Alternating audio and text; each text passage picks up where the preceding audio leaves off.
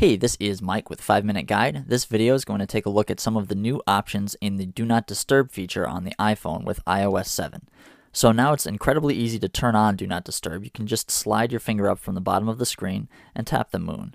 If you're having a little bit of trouble getting this slider to come up, put your finger off the screen, like just around where the home button is, and slide up onto the screen from there, and it's a little easier to access.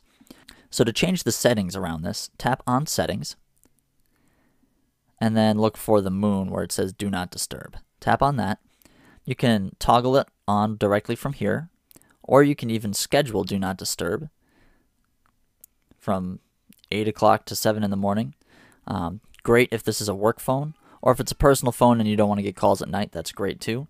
If this is your only phone and you're going to schedule this to go into Do Not Disturb every night, I would highly recommend either using the Allow Calls From feature or using the Repeated Calls feature. So let's take a look at how those work. Allow Calls From, you can choose Everyone, which defeats the purpose of using Do Not Disturb, but it's an option. No One, or you can select your favorites or any group of people that you have in your phone. Alternatively, you can turn on the Repeated Calls feature. That means if somebody calls you a second time within 3 minutes, it's going to ring. So this allows for repeat calls to get through to you. This kind of assumes that a repeat call within 3 minutes means the call is a little bit more important. And finally, you can choose when to silence the phone. You can actually set it so that if you're using the phone, if the phone's not locked, you're playing with the phone or whatever, that it will allow calls through, assuming that you're using the phone so that you must be willing to accept calls. So you can decide if you want to refuse calls even if you're actually using the phone.